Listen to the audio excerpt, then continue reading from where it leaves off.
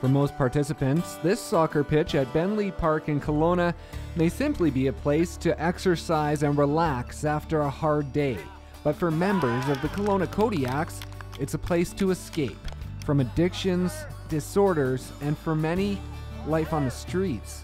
Over the past 4 years, the homeless soccer team has been supporting local homeless and underprivileged individuals with one simple release: organized sport.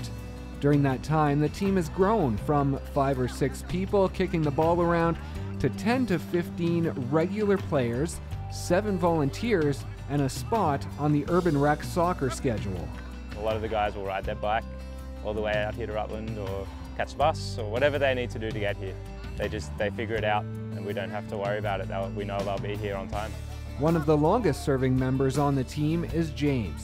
He joined the group 3.5 years ago while living on the streets of Kelowna. During that time, he was struggling with addiction and his life seemed to be on a further downward spiral to an even darker place. On and off the street, I've dealt with a lot of addictions, pretty much isolation in the community. With nowhere to turn, his addictions and isolation continued to pull him down until one day back in 2010, while at a doctor's appointment, he saw an ad and made a decision that would create a small but positive movement away from the dark path he was on. We just walked by the poster, "Do you want to play soccer?" And I'm like, well, it's to start somewhere. It's better than what I'm going down right now. It was the first experience where we've come across someone who was a little bit of a challenge, maybe a bit beyond our skills. For James, heading to soccer each week would offer a small interruption from the problems that would await back on the streets, thanks to not only the support of the Kelowna Kodiaks, but also organizations such as the Canadian Mental Health Association, Interior Health, and In From the Cold. He was able to secure housing 2.5 years ago and has been slowly rebuilding his life. It's still not perfect, but it's helped to create a positive movement. It's definitely helped get me housing, stay in shape, get healthy. James has grown as a person and he's seeking support on his own. The addiction's waned, the mental health issues have been addressed and continue to be addressed. Soccer's got me 2-3 days clean, guaranteed clean for 2 or 3 days a week, so my mindset is on soccer.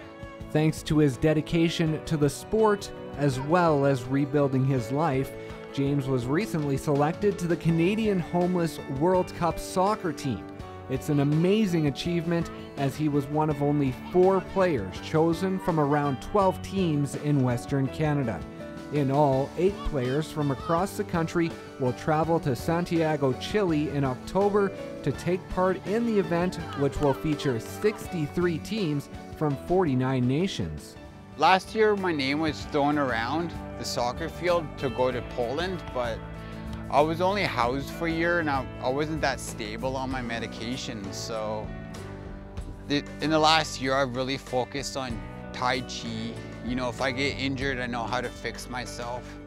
It's not specifically on his skill, it's on the fact that he has committed to something for so long and has shown a willingness to improve every facet of his life in order to fulfill this dream. For James, winning isn't on his mind. It's simply enjoying the experience and using it as motivation to continue fighting against the pressures of addiction. Just take it one day at a time. Just make it over this milestone and then stay on the grind. I'm not quitting soccer, no way, man,